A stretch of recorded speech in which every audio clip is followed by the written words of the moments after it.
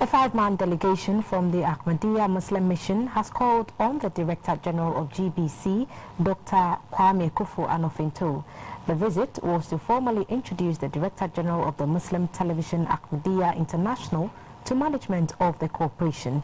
The visit was also to strengthen the existing relationship between the two institutions.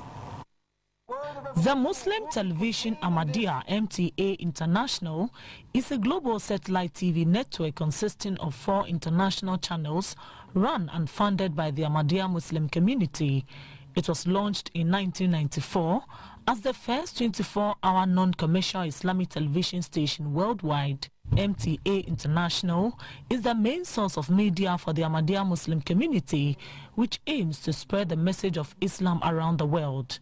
On his first visit to Ghana, the Director-General of MTA International, Maulvi Muneruddin Shams, expressed his appreciation to the management of GBC for the good working relationship with the Ahmadiyya Mission. As the head of a media outlet, Maulvi Shams requested that GBC assist his outfit with the necessary expertise. We have been sending some trainers, to GBC, and hope that they are beneficial and they are useful to GBC, and this kind of cooperation would continue. We have established a studio here in Accra.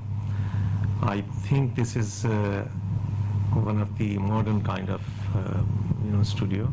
If there is anything which you think that we should improve there, please let us know. The Director-General of GBC, Dr. Kwame Akuffo Anoff-Ntow, assured that the corporation will do its best to collaborate in any way possible. He also asked the mission to support GBC with training in online publication. There are a lot of things that we can do together. We would pass by your studios and see what you have.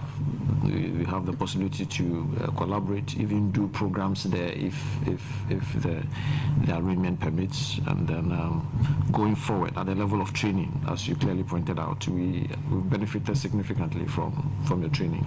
I actually made a formal request to Umar the last time he came that I was looking for online training opportunities. We've put in a lot of logistics, but what is left is the scale. So we'll be very delighted if you could support us in that direction. The delegation presented a plaque to the management of the corporation as a sign of strengthening the cords of the two institutions. Salme Tete, GBC 24, Accra.